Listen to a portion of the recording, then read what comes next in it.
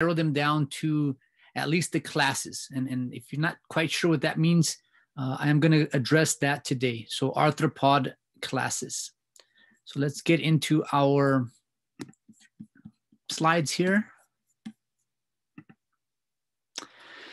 Okay, so up to this point, you should know all of your arthropod characteristics: molting, the idea that they are diverse, very adaptable, the difference between chelicerates and mandibulates. So all that is knowledge that you should have. Now, as we progress, kind of showing you a very primitive species, we call these the horseshoe crabs, limulus. They show the characteristics of the jointed appendages, right? That's why we call them arthropods, jointed legs. They are chelicerates. And I hope you have had the chance to observe some of these specimens, if that's what you chose to do, some ethology, being able to see how the little mouth parts, the chelicerae, feed. And it just, again, it's neat to watch. But now I want to get into the different classes, and I'm going to go kind of fast through these just to address them. I'm not going to get in a lot of depth. Again, this could be a whole semester, a whole course just on each of these classes. But we begin with the crustacea, one of the more primitive forms of arthropods, one of the, I guess, older types of arthropods, possibly some of the precursors to the rest of the arthropods. They still evolved and maintained their survival within the aquatic environments. There's a few of them that have moved up onto land, but most of them tended to still stay in the oceanic and sort of aquatic habitats. So you know these as lobsters, crabs, crayfish, shrimp, the roly-polies, right? Those are actually categories of crustaceans as well. So how do we distinguish these? Well, they're going to have mandibles. So they are mandibulates. They're going to have two antennae. We call this biramus antennae, two, like a main and then a sub branch off the antenna.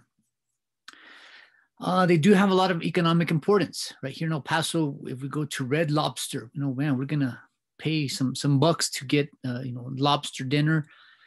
Crabs have to be imported here. They are utilized as a food source. Crayfish, maybe not so much here, but you go to Louisiana, very popular as a food source. Shrimp. So again, a lot of economy based off of crustaceans as a food source. They have, again, the modified sort of legs, chelipeds, the claws. They have, again, their modified abdomen for swimming. And they have the fused cephalothorax. So they have a fused head and a thorax together. So it's not flexible. They don't have that mode of, again, of flexibility there.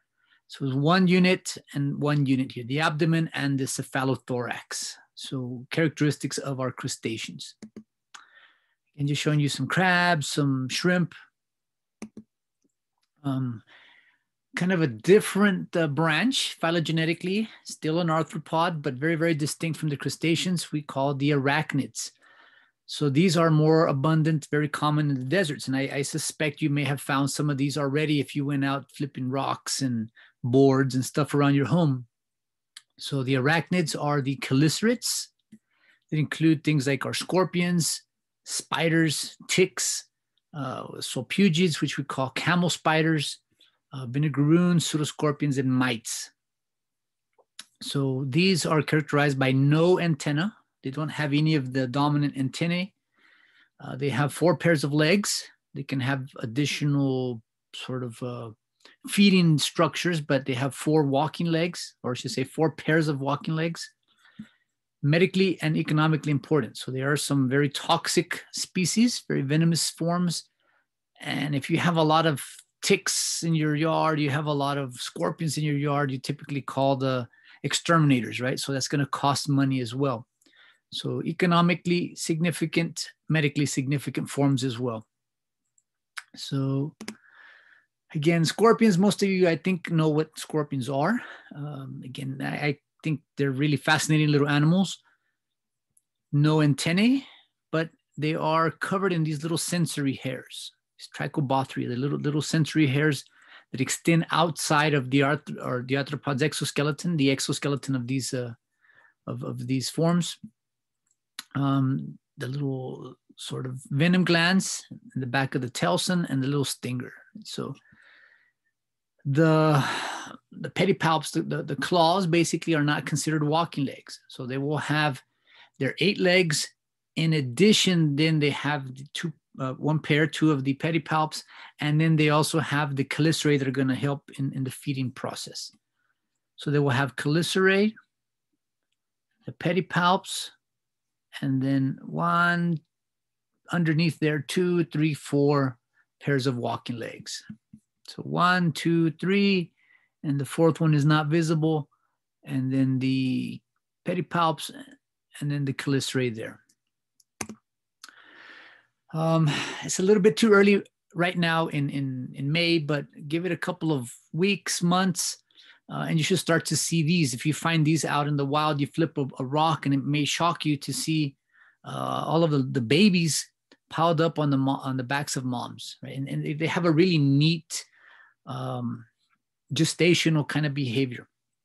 So they have live birth like humans. They will carry the babies for up to 7 months. Depends on the species. They give birth live. A lot of maternal behavior. The mom takes care of the babies until they molt that first time. They get that hard exoskeleton, and then they will disperse away from mom. But again, it may surprise you, right? That they do make good mothers. These scorpions are very maternal. Kind of like a scorpion, but missing the tail. We call these pseudoscorpions, and these are tiny. They're millimeters in size. I'll be very impressed if you find some of these. And they do have venom, but the venom is in that swollen gland here on the pedipalps there. So on the claws. So again, just tiny little things. You find them on flowers. They're around. They're in the desert, in the soil, on the ground. But again, very, very difficult to see. The infamous camel spiders. There's so many sort of exaggerations on these little organisms. They are not venomous. They are common out here in the desert. To me, they are little, just ADHD little creatures, right? They'll be running around all crazy. They stop, right? They'll be running around all crazy. They're nocturnal. You'll find these around your porch. If you have a porch light on at night, these are the main predators of all these little flying insects. They're scary looking, but they don't have any venom. Spiders, on the other hand, all species will have venom. Depends on the species as to how potent that venom is. But again, you have just a multitude of spider species, from tarantulas to little garden spiders, orb spiders. Again, so many different types, and they're all different but similar in the idea that they have the same anatomical structures. They use webs in a very similar way. So going back to the body plan, right? They do have a large abdomen, and they also have that sort of head, thorax kind of fused together. So they don't have those 3 body segments, only 2. The open circulatory system that we've covered before. Chelicerae modified as venom injecting mechanisms, and depends on the species. We can have sort of variations on the eye structures. So most spiders, if not all, will produce silk. And again, silk can be used for multiple reasons, for capturing prey, for making sort of cocoons to lay eggs, to put on their burrows, to trap moisture, to maintain humidity. So again, depends on the species, but silk is highly associated with this group, the arachnids, the spiders. There's the spider that has made his web or her web, and basically is just waiting for a little bug to fly in there. Daddy long legs, what we call opiliones. These are related to the arachnids, but they're different in the sense They don't have the two body segments. They basically have one sort of body segment fused together. So abdomen and cephalothorax kind of in one unit. The forelegs, again, they are spiders. They are venomous, but their venom is so, or I should say their chelicerae are so tiny that they can't really harm humans. So we consider them harmless to us. Ticks and mites, if you have pets that live outdoors, you may have to deal with these during the summer. So ticks are ectoparasites. They will attach on the host. They suck blood. And again, they can transmit disease. They itch, they hurt. They're not something that you want stuck on you. So again, we consider them medically important and economically important as well. If you ever analyze these on your pets, you will see sort of two forms, these little tiny ones, and then these big ones. These big ones are basically the female. So the female is going to be the one that has to have enough nutrition to sort of lay the eggs. So the males are going to be more adapted for moving. So the female finds a good feeding area, releases pheromones, and the mobile males will be the ones traveling to the female. We see that a lot with arthropods. With tarantulas, backtracking a little bit, you will see tarantulas often crawling in the desert, crossing roads. Again, usually it's the males. The males will be moving, trying to reach the female that is more stationary, larger, bigger bodies. Call these like big mamas. They're not going to be very mobile, but the males are going to come to the females. And I do want to mention, I want to kind of get into a little bit more detail, do these a little bit more justice. Two locally venomous spiders that basically you just should know about. They do pose a risk and can really mess up your day for sure. So these are two species of spiders. We call these the black widow spider and the brown recluse. So both very common here in El Paso. Black widows, because they're black, they have a very characteristic red hourglass on the ventral, on the belly side. The brown recluse typically has a little violin pattern on the back. We call these sometimes fiddle back spiders. You got to use your imagination. You got to be up close also to see this. The cicarid, the brown recluse eye pattern is also very unique. It's very primitive, different than almost every other spider. But again, you have to see these under close magnification, and many people don't get that close to them. They'll see a brown spider and squash it normally. And it's always interesting. A lot of you students tell me, no, I have reservations. I feel bad killing bugs for the project. But when you see these fly, a cockroach, or a spider, most of you very, very quickly will destroy this species. So this individual. So just again, little thought on that there. But coming back here, there's our brown recluse, right? There's our 4 pairs of legs, large abdomen, that little fiddleback. So again, comparing these two to each other is very easy to tell them apart. Black widow, not many other species look like black widows around here. Brown recluse, a lot of species look like brown recluse.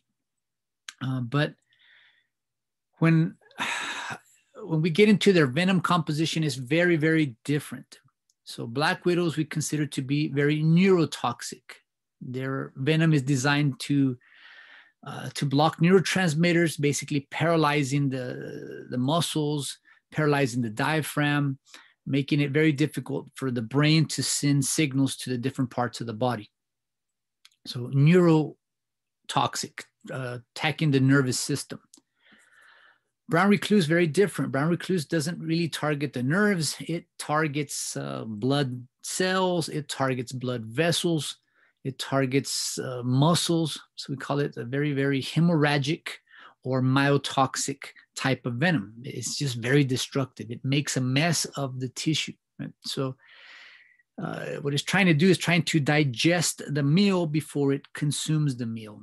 And again, you don't want to get bit by these. It is a serious type of complication that will arise afterwards. So again, dangerous spiders, but dangerous in very, very different ways.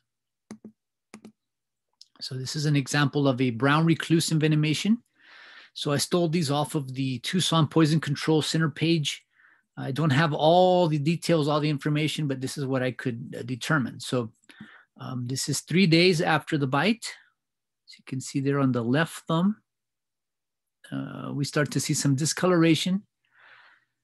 So this person probably got bit, waited for a while, probably tried to treat it at home for a few days. And then by day 3, like, nope, this is hurting. It's not getting better. I'm going to go and get this checked. And that's very typical of how these cases progress. So day 4, we can see again that bruising spreading and getting darker. And if we understand what this means, all that bruising is telling us that we have tissue destruction underneath the surface here. So again, not very pleasant there. Day 6, you can see the necrosis. So the tissue is starting to die.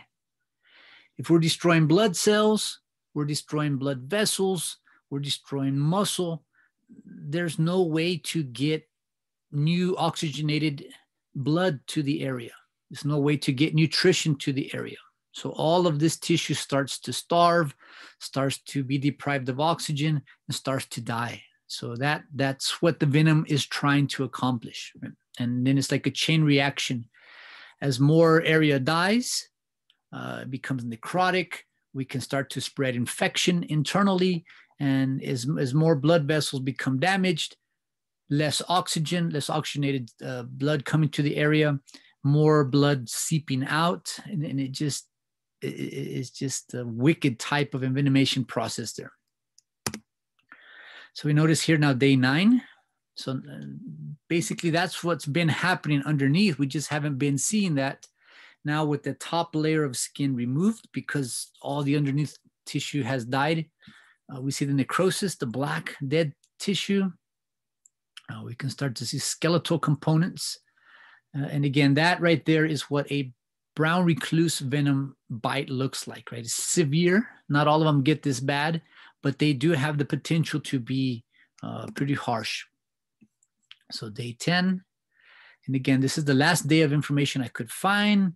I don't think, I would guess the person didn't lose the finger, but I would suspect a lot of medical expense, a lot of very painful grafts that had to be done in order to seal that up, right? So again, when we talk about medically significant spiders, understand that brown recluse is here. I don't want you to be afraid. I don't want you to go kill every little brown spider that you see. Just be aware, right? Be aware that they are around. They were here first.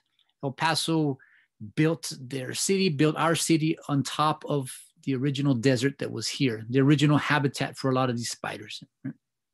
So very, very different type of effect. With the black widow, you would see none of this, right? You would just two little bite, wounds there, 2 little dots where you got envenomated. Not a lot of swelling, not much, but you would have respiratory distress. You couldn't breathe, and it could be fatal, potentially, like for an elderly person, for a young child. But again, it's a very, very different outcome of neurotoxic venom versus hemorrhagic or myotoxic venom. All right, so jumping from the spiders, the arachnids, we go to the myriapods. So myriapods, there are 2 categories. We're going to call these the centipedes. Centipedes are very fast, venomous predators. Millipedes, very slow-moving, basically herbivores, right? They can be poisonous, but you have to actually eat them, ingest them to be harmed. They're not going to bite. They're not going to sting. Centipedes, what we call chilopoda, and millipedes, diplopoda. And what that refers to basically is how many legs are coming off of each body segment. For centipedes, that doesn't actually translate to 100 legs. They don't have 100 legs. They typically have around 20, about 23, 24. So we have one pair of legs coming off of each body segment, each of these somites. the millipedes will have 2 pairs of legs coming off of each segment. So diplopoda, 2 pairs of legs. And that's sort of the nomenclature that we use for these myriapods. So millipedes, you can see here, 2 legs per segment, 2 legs per segment, 2 legs per segment, 2 legs per segment, 2 tiny legs per segment. This is kind of like the form we have around here. Ours are more dark brown. Some of them can be this yellow and black, but they're going to have this sort of body form, like more elongated.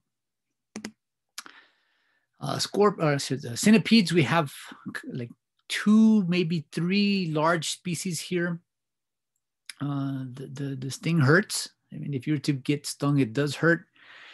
They do have needle sharp spines on the end of each leg, but they're not venomous here. The venom only comes from the underneath their head region. They have 2 legs that are modified to inject venom. So basically, when a centipede bites you, it doesn't necessarily bite you. It's not using a mouth part. It's using legs. So it's basically hugging you, right? It's hugging you and injecting venom with those little modified arms.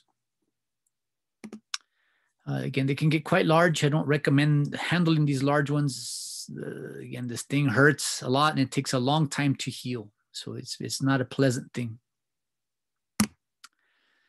Okay, so we've covered then our crustaceans, we've covered our arachnids and myriapods. So up to this point, again, there's our centipedes, our spiders, crustaceans. Well, at this point in the evolutionary process, something happened, something big happened where we had some sort of a major mutation, some sort of selection, drift, some evolutionary factor occurred where there was a major change in protein structure. So what happened at this point was that the leg number started to be reduced. So we went from a lot of legs to fewer legs, a change in the body plan as well of the arthropod. So this is the precursor then to our modern insects, mosquitoes, flies, butterflies, moths, beetles. So if at this point, right, if we can kind of look at the evolutionary progression, we have the colonization of land, right, crustaceans in the water, now arachnids kind of radiating throughout the land, myriapods, we have this amazing predator, the centipede. And if we have a mutation in which leg numbers reduce, what does that do to speed, right? Well, this 6-legged animal is going to be much slower than this multi-legged animal. So speed is still present. I mean, it's still fast with 6 legs, but not as fast as some of the others there, right? So a new modification had to start to evolve and be selected for at this point. So that's going to be a major evolutionary success that we call flight, right? So if you can outrun your predators, but if you can fly, that gives you a tremendous sort of survival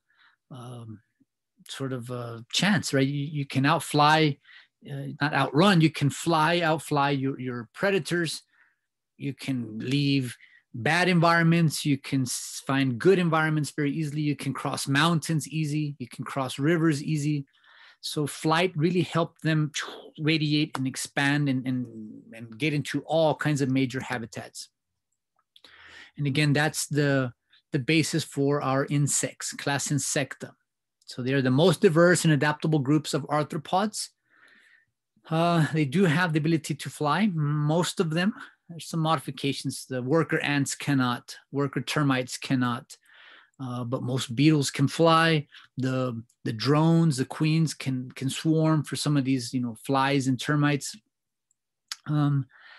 They've been able to go into all terrestrial, all aquatic habitats.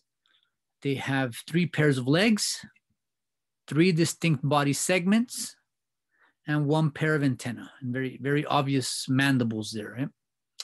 So as collectively as a group, they are economically important, they're medically important, they're just They've radiated to so many different habitats. They've evolved into so many body forms. Just very, very impressive. So there's the head, the thorax, and the abdomen. So 3 body segments, 6 legs, pair of antennae, compound eyes, spiracles used for respiration, as opposed to some of the book lungs that we see with the arachnids. Again, depending on what you have evolved to do, it has modified the forms of these arthropods. If you're an arthropod that is evolved to suck blood, you have basically a hypodermic needle. If you're a arthropod that is evolved to lick nectar from flowers, well, you have this very elongated tongue, right? Flies, they've evolved for different niches, and their body plans are just super diverse. Again, there's our body plans, body forms. Again, just a different way of breathing, right? Spiracles, they basically have little holes along the sides. If you observe some of the behavior of these grasshoppers or these crickets when they breathe, it goes down to the laws of physics, right? They have to expand their abdomen and recoil, right? They're moving air in and out of their trachea. So we have a similar trachea, but ours is in our throat, right? They don't breathe from the mouth, nose, throat down to the lungs, right? They breathe basically from the sides of their body in. So it's a very, very different, well, it's just not say different. It's the same basic anatomy, just coming into a very different part of the body, right? Now, when we get into arthropods, specifically insects, I want you to notice this term here, Ptera. So Coleoptera, Diptera, Lepidoptera, Hymenoptera. So we get into now types of orders, right? So it's phylum Arthropoda, class Insecta, now order Coleoptera for the beetles, or Diptera for the flies, or Lepidoptera for the butterflies, Hymenoptera for the bees, wasps, and ants. So these terras are going to then give you an idea of what taxonomical order that we find these insects are. So the true bugs, grasshoppers, crickets, and roaches, Orthoptera, dragonflies, Odonata. It's a little bit different name, but it's still an order. Isoptera, the termites, Siphonoptera, the fleas, and it just, again, it goes on and on. There's many more types of orders of insects, but these are some of the most common that you'll kind of find out when you're searching for these things. So I don't know. I'm curious to see what kind of artistic, flair that you have, what kind of collection that you were able to acquire. See what kind of pinning that you've done for your lab projects there. But moths, butterflies are pretty common around this time of year, pretty sort of easy to catch with a little net. They're harmless to humans. They start out as caterpillars. They metamorphose out into the adult butterflies there. Mosquitoes, also common depending on what part of town you live. But for those of you that have a problem killing insects, I've never known anybody that had a problem killing mosquitoes, right? So they are bloodsuckers, very effective ectoparasites, but also transmitters of many diseases throughout the world, right? So from malaria, dengue fever, West Nile virus, they can carry a plethora of different types of protozoan or bacterial parasites as well. The ladybugs, which are actually very voracious predators, right? They eat aphids, which are plant parasites, agricultural pests and remedies, very common in agricultural fields. And kind of coming back to my interest, my sort of the field that I really focus on most, which is the toxicology. So insects have all kinds of cool venoms and strategies and behaviors. Most of you are familiar with sort of yellow jackets and bees and wasps. Maybe most of you have been stung by these at some point. Ants, These bombardier beetles are quite interesting.